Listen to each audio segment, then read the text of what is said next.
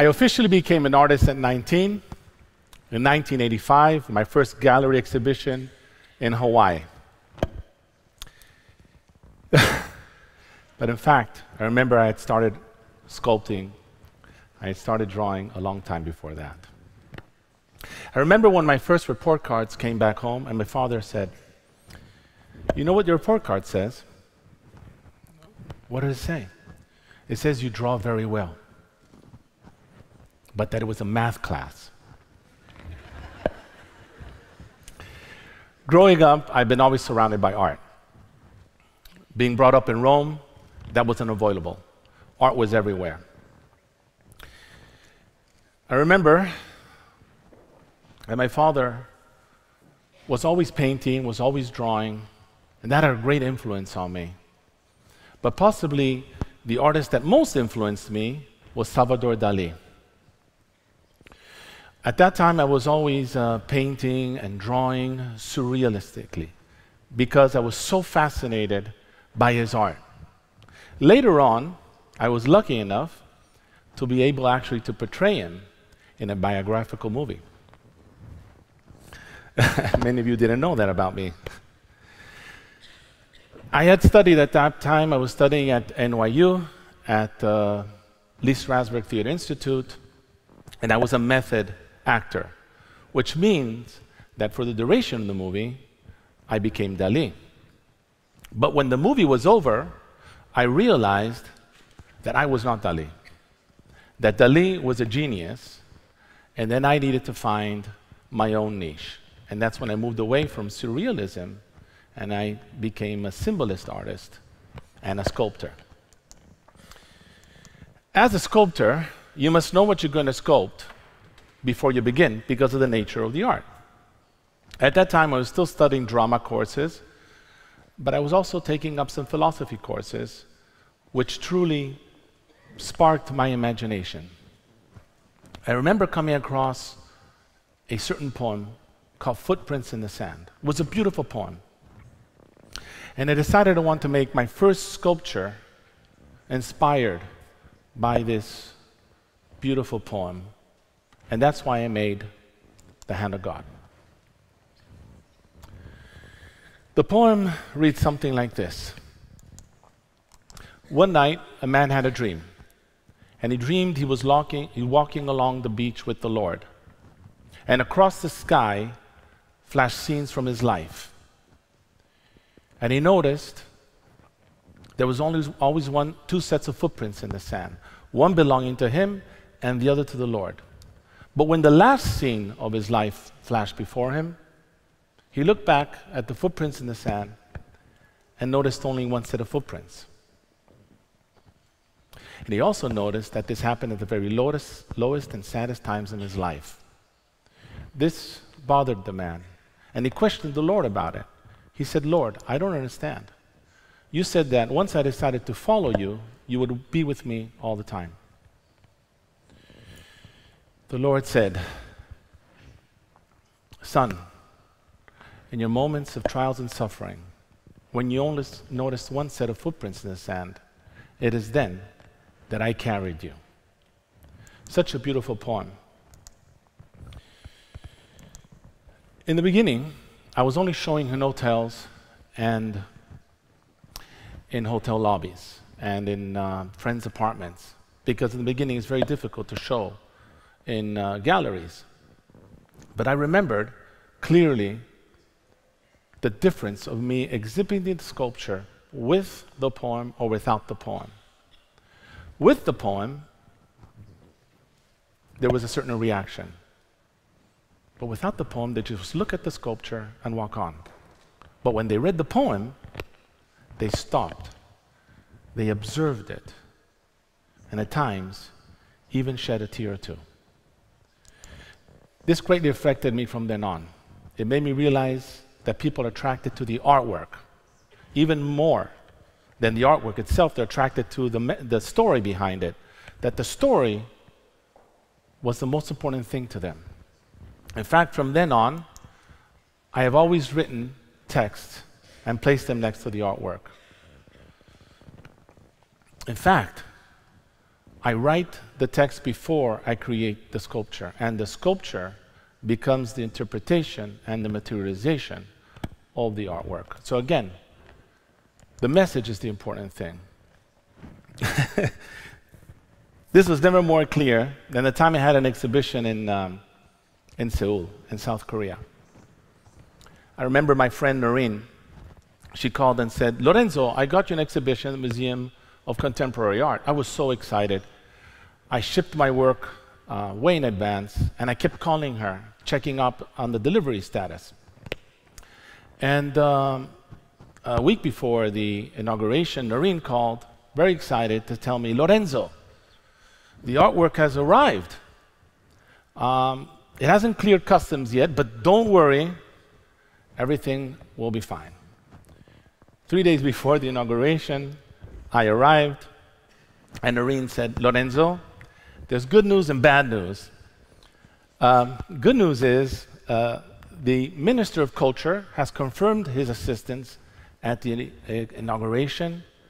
Bad news, the artwork hasn't been released from customs yet.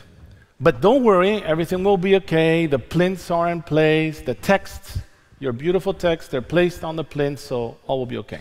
Don't worry." Okay, don't worry. The day of inauguration, the minister cut the ribbon. 1,500 people were let through the door, and they were all surprised and taken by the show.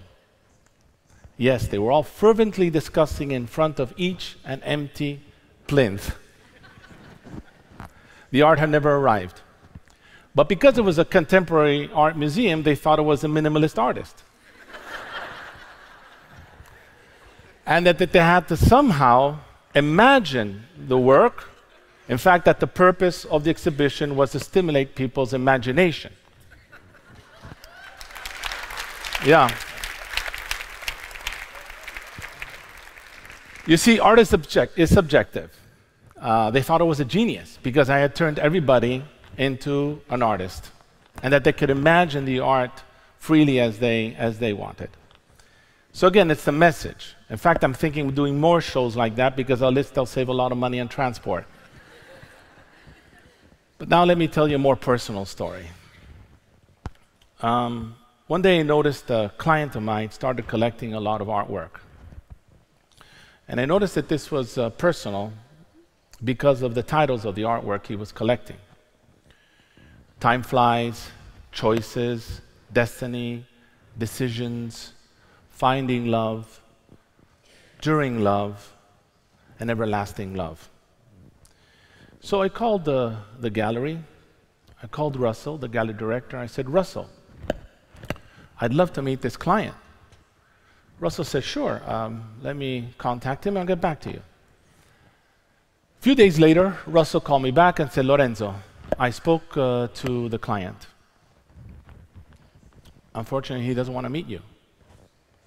"What do you mean he doesn't want to meet me? This had never happened to me before." I was surprised. I said, "Russell, what do you mean he doesn't want to meet me?" "Lorenzo, the client has been diagnosed with terminal cancer. And through your art, he's trying to express things to his family that he can't say in words." Wow, this hit me hard. He didn't want to break the spell. The words didn't come to him, but through the images of the sculptures, he could say things that otherwise he couldn't. Unfortunately, he did pass away. That's when I met his wife. She was able to rebuild her life. A few years later, she remarried to a lovely man who also had lost his wife to cancer. And he also, though, had 3 children. I completely empathized with all of them because I had, at that time, 3 children, and I was also married. When they came to me, they then commissioned me a sculpture, and that's when I made the family link, which brought together the 2 families, the children, and on top I placed 2 butterflies to represent the lost souls of their spouses. So again, the message behind the work is what matters. Art has the power to inspire you, to move you emotionally, to create social and cultural change. When art focuses on love, it connects people on a deeper level and allows us to see humanity in everyone, regardless of their social background. And when I mention love, I don't necessarily mean love between partners. There are many expressions of love. In fact, the ancient Greeks believed in 6 different types of love. Eros, sexual passion. Philia, deep friendship. Ludus, playful love. Agape, love for humanity. Pragma, long-lasting love. And philautia, love for oneself. I use these a lot in my artworks because I always try to find what we have in common and not what makes us different. Unfortunately, we live in a very polarized society, driven by political and economic agendas. But I have noticed that art can truly democratize society, especially public art, because it speaks to people from all social backgrounds that are not necessarily art lovers, that don't go perhaps even to museums or art galleries. In fact, they might not even like art at all. But public art transcends all that because it transcends cultural differences and language barriers. I saw this clearly with my sculpture Support, a sculpture I presented in 2017 during the Venice Biennale to raise awareness towards climate change and the rising coastal waters around the world, and how swift action was needed to curb this calamity and to protect our heritage.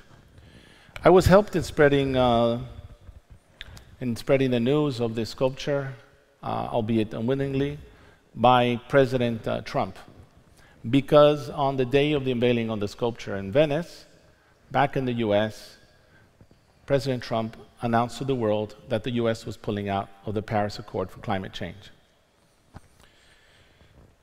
It so happened to be that Venice was full with journalists, and so they all decided to use my sculpture as a backdrop to criticize President Trump's decision. Thanks to this image and others like it, this has created an enormous social pressure by just concerned citizens viewing public art. And I have to say that thanks to this, there have been some steps that have been taken in the right decisions, but there's still so much that needs to be done. Finally, companies and governments have begun to listen. So, an image is truly worth 1,000 words. Same as with my next work, Building Bridges. Building Bridges was unveiled in 2019, again at the Venice Biennale. And the original purpose of this creation was to promote a culture of bridging bridges between cultures, spreading communication and love between people, but took on a whole new role when the world was hit by the COVID pandemic. People started sharing this image on social media to express how much they missed that human touch and how sad they were during the isolation caused by the lockdown. A year later, when finally the world opened up and the first public gatherings were allowed, people, 650,000 of them in fact, flocked to the Giza Plateau to a public exhibition of sculptures in front of the pyramids. I was lucky enough to be invited with my sculpture together. This was immediately shared by the public as a message of humanity coming together after COVID. Thanks. And how COVID brought the entire world under a single umbrella. which is a good title for a new sculpture. So having the possibility through art to promote a culture of kindness, empathy, and compassion. Why would I talk about division and exclusion? Why polarize society? Through art, we can reflect the beauty of the world and the wonders of humanity. Our planet is a marvelous place. Besides, we have nowhere else to go. We're on this speck of dust, spiraling through this infinite universe. Why not share messages of love that unite us? Only love can save humanity. So let's keep creating, let's keep sharing love, and make a positive change for all. Thank you.